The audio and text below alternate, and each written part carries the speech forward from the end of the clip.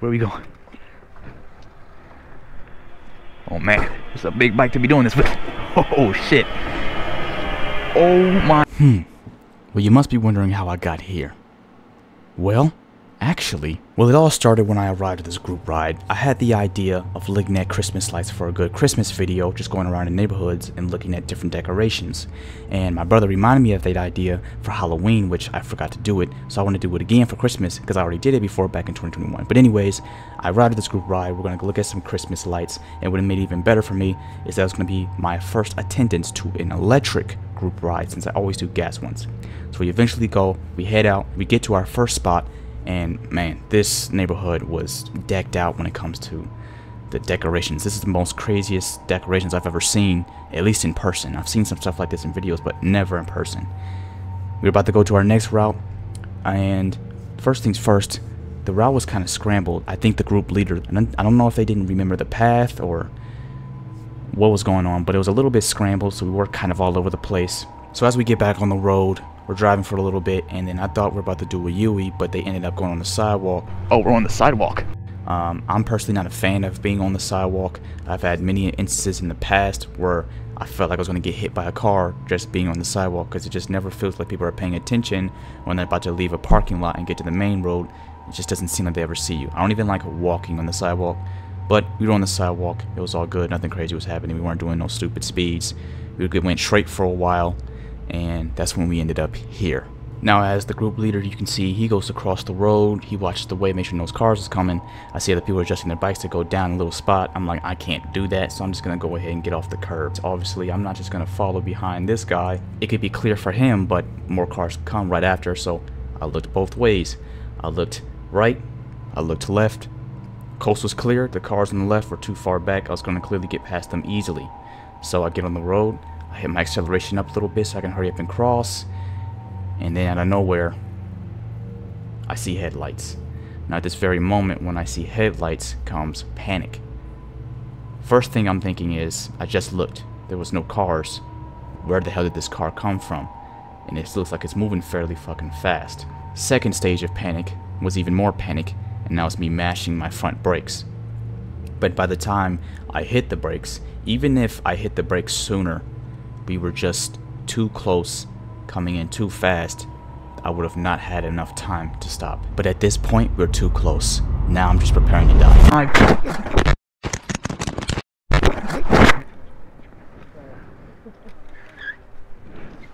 Where are we going? Oh man, it's a big bike to be doing this with. Oh shit. Oh my. Holy shit, that really just happened.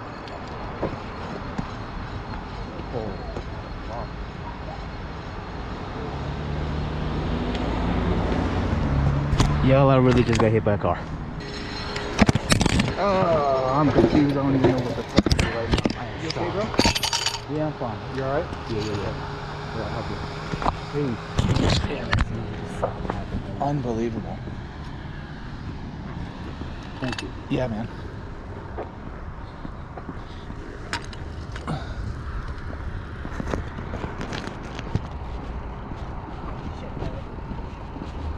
Holy fucking shit.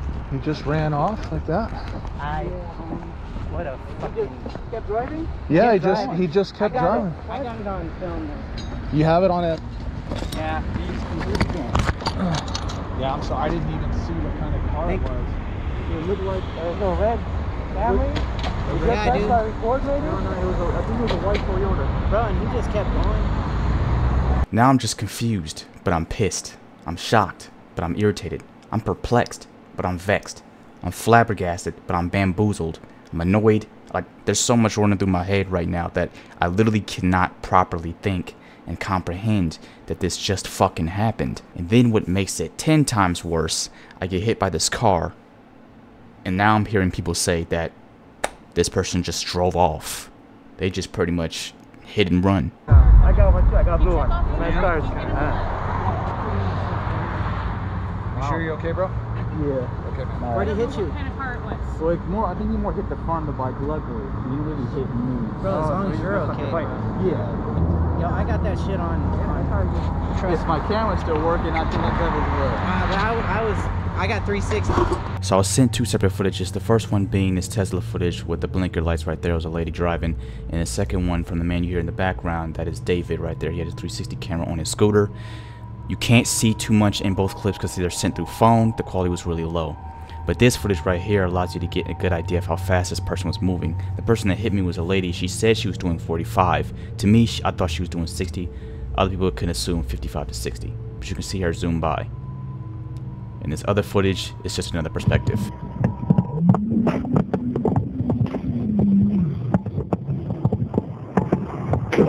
Oh, no. Oh my God. Holy shit. Are they tweaked or are they bent? They're bent. They're bent the hell up. Yeah, I'm fine. Yeah, it was a hit and run. Yeah, pretty much. Alright guys, well, I am fine. I'm gonna be right back. Exactly where you were when this happened. Well, the cops are here. First up, There goes my bike. if you look kind of to the right. Yeah. So you can see the Toyota is sitting here because one, she came around, she passed us, and then she never stopped. So I pointed out that I think that's the car. She kept driving. 2 people chased her down. I think even the Tesla followed her. So she came back again, and then eventually she stopped. As she pulled over, one of the ladies in the group ride, I think one of the group leaders, her name's Jennifer, she was going off. She's like, you know, I got kids of my own and blah, blah, blah, blah. And then eventually, Jennifer called the cops. So as you can see, the cops arrived. And me, I didn't even ask too much questions, if I'm being honest, because I'm still, like, just bamboozled and struggling to understand that this just happened. And like I said, I didn't take any injuries. You saw me get up right away. I don't think I have any head injuries. I hope I don't. I feel perfectly fine, but I just couldn't process that that really just happened. From the left of the crosswalk, you see that debris right there? Okay. Because here's what I'm trying to figure out, right? You're on a bike, but as a bike, you have to follow the rules of the road. Yeah. So even though that crosswalk thing was going for pedestrians, you're making a left when she's coming straight, which technically gives her the right of way. As far as the rules of the road goes. Now, if you were a pedestrian, it would be different, but you're not allowed to ride your bike through a crosswalk. That would also be illegal. It's meant to walk through. So, I'm still... Even though we're on the road and going across the... Yes, you're on a bicycle. Right. Follow the rules of the road. So, if you're making a left, you have to stop and make sure it's clear to go. But we came up the trail, this way, on the trail. And we're crossing here to go across On the street. crosswalk. Were you walking the bike across? No.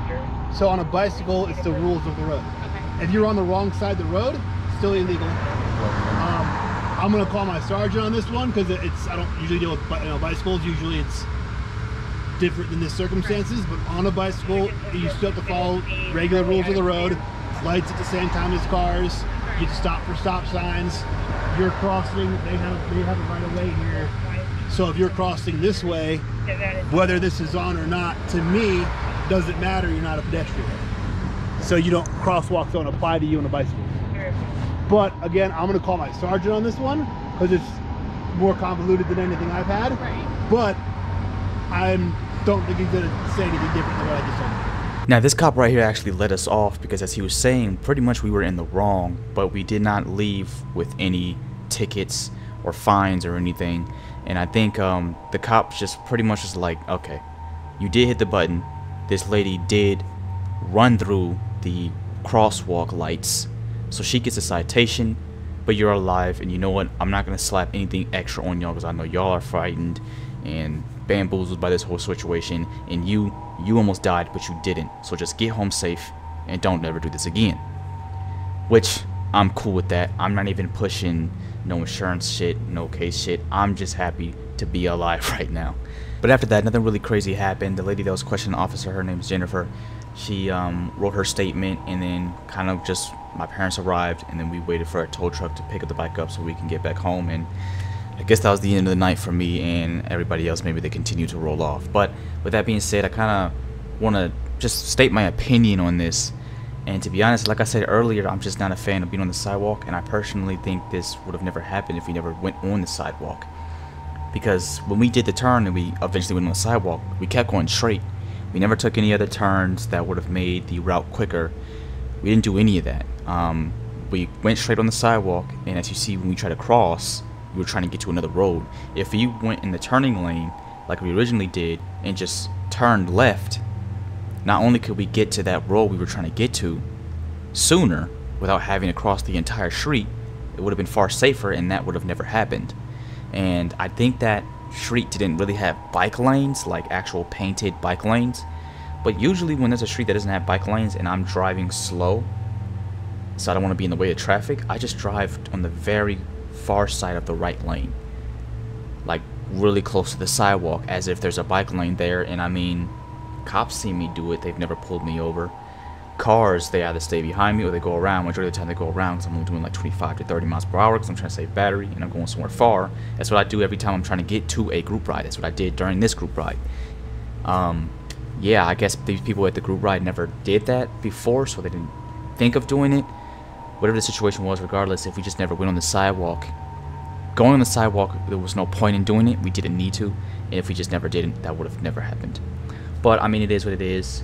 And I guess maybe it was a learning lesson. Maybe it needed to happen. I don't know.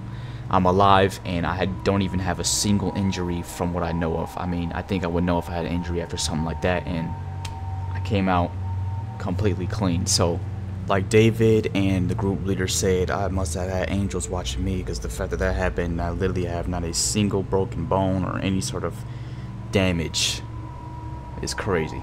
Now, my second opinion on this was, what didn't make it easy is whoever designed this street, I guess, was trying to make it look more stylish than practical, I guess, if that's the correct word to use. Because now that I look back at this footage, as y'all can see, I looked right, I looked left, I went on the road, I went to look right again. If I remember correctly, I think I looked right again because I felt like I was hearing a car, which I was correct on that.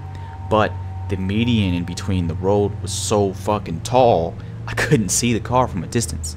The car was clearly been coming through. The lady even said she saw the group leader, I don't know his name, but she saw him and she thought it was just him, so she kept going. Now I'm confused by that because when I saw her headlights should have been the same time she saw mine, so I almost feel like she was looking at her phone or looking down, wasn't looking at the road. But regardless, the median was so tall, if I would have saw the car, I would have never crossed because she was clearly going to be too close. And by the time I did see the car, of course, as you can see, I had to get really close to see her car pass the median. When my parents arrived, it's a very long median too. And even they said the median was super tall. And to make it even worse, the street curves. So it's not like a straight line where I could at least saw a little bit of lights. No, it curves. So eventually, after she's done curving around the road, then I would see it. But regardless, the median was so tall with all the high up ass rocks and the bushes. And let's say you're a passenger in the rear seat of the car. If you try to look at the opposite side of the road for like a view or something, you wouldn't even be able to see people on the other side because the median, once again, is just that tall. But I guess that's my opinion on that. And with all that being said,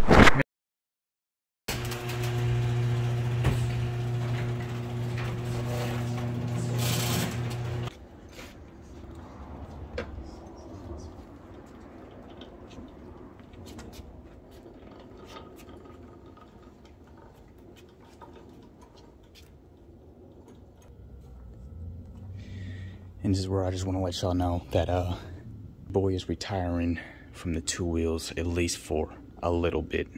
And I'm assuming y'all should understand, obviously with the clips I just showed you, I need a bit of a long break from these two pairs of wheels. It's been about, what, 3 days now? And I damn near still can't even believe this shit happened. Right now, I'm kind of just taking this time to rethink life, because like, your boy literally almost died. There's 2, maybe even 3 steps of how much worse this crash could have been. After looking at the footage, and if I didn't already, I'll show a slow-mo clip. I thought, as I was coming in, I thought she hit my front wheel. It turns out, because I hit my brakes, I guess, fast enough to not fully be in front of the lady, I actually think I hit her side. And that's what caused her car to, you know, forcefully whiplash and do the damage it did to my bike. But if I was at least a foot closer and she did hit my wheel, the first worst step would be this bike flying harder, and obviously me being on it, I would have flew in the air harder and landed, broke a few, if not broke a lot of bones, honestly, and possibly got some serious head injuries from hitting the ground. If I got any closer or sped off a little faster and she would have hit my leg area, that being number two, completely my leg's gone. There's no way my leg would survive that hit. And honestly, I think I would have smacked the head of her car and flew off and hit the ground so hard, I think I'd have serious brain damage and possibly like in a wheelchair forever. Or seeing that, I don't know, my helmet's not the most expensive. That is a 3,000-pound car. She was moving, she had to be moving damn near 60. I could have just died from that. Like, I literally could have died from that. Just ridiculous. Not a way to end the year. Like, literally, Christmas is coming up. Literally at the time of that being recorded, which was the 16th when I was recording that video, four days away from my mom's birthday. And she had to deal with her son passing away. So like I said, man, I expect y'all to understand, but your boy is taking the break from the two wheels. And then obviously the second reason, which being an obvious reason why I gotta take a break from the two wheels, I mean, look at my bike. It's not in a very drivable condition. And I mean, yeah, I got my Sur-On, but Sur-On can only go so far. It's still stock. So the group rides I like to do, the far travels with Jay, like we just recently went to the Trip. This thing's going to the Trip with big ass accent on it, but I mean, couldn't do much. It was a really slow trip. You had to do an eco mode just for us to not even be down in the Trip that long. But y'all get the point. This is kind of my far range bike, and there's no way I'm driving this. I don't even have brakes anymore. That broke off. Hey, our adapter's fairly strong though. Honestly, the only thing that's really destroyed is our forks, obviously, our handlebars, which those are cheaper repairs. It's not as expensive as having to get a whole new motor or battery or controller, especially battery. So to be honest, I mean, when it comes to fixing this bike, I don't mean to sound like your typical mechanic, but I can fix it. It's obvious that our battery works, seeing that. Lights and everything still work. When it comes to throttle cables and all that shit, I mean, I can always get in some new throttles. It's also cheap. Number one, when I come back, I'm definitely gonna have some gear so I can be seen. Like I said, that sidewalk driving, those people are cool. If that's how they drive, that's how they drive. A lot of e-bike riders ride like that, but I was never a fan of being on the sidewalks. I'm not even a fan of walking on the sidewalks. This wouldn't even be my first time dealing with getting hit by a car. This would actually be my second. I guess first because I actually got hit by this car. The first time was more of a shove, but let's just say I'm kick scooting on the sidewalk trying to go to work. The street, they're leaving the parking lot, but I go to the main road, and I thought they seen me. It's because they were sitting there. I'm staring at them for at least 4 seconds. The windows are tinted, so I really can't see them. But I'm assuming they see me because they're not driving. As soon as I go to kick scoot right in front of them to pass, I get shoved by a car, and I'm in the middle of the street on my ass, wondering, wow, just got hit by a car. And that too, another thing I just almost forgot to mention. I don't think it's major, but I have been carrying a very slight headache for the last 3 days after that. And like I say, it's not fucking with my day or anything or affecting anything, but it is there, and I don't know if that means I have a slight concussion. If it gets worse, then I'm gonna go ahead and get a hospital checkup, but right now it is where it is, and it's still a small headache. So if I do have a mild concussion, then I definitely need to relax. My parents got me on, for the people who don't know, I do live with my parents. I am 21, but they got me on two-wheel punishment, and honestly, I'm not mad at them. I'm sure you would do the same for your kids if they almost died in a motorcycle accident. Yeah. I'm hoping to come back with something very big, something very special that y'all will love. I think y'all will love personally. And like I said, I can't promise nothing, but I'm really hoping I can, even if once again that means it's going to elongate my return. I don't think y'all mind if it does, because if I can get this thing done, I think y'all going to love it. Also, while I'm gone, I'm going to try to recoup the money to fix this bike. Shit. When I can build one of my new bikes, my mom wanted this one anyways, so I'm definitely gonna fix this up so I can eventually get back on the road, and I can eventually give this to her, because obviously it's still in working condition when I fix this up. But it has been me, y'all. It has been, like I said, I'll be back soon. I'm not done with this two-wheel shit. I'm not done forever. I will make my return. But until then, I'm out. Peace.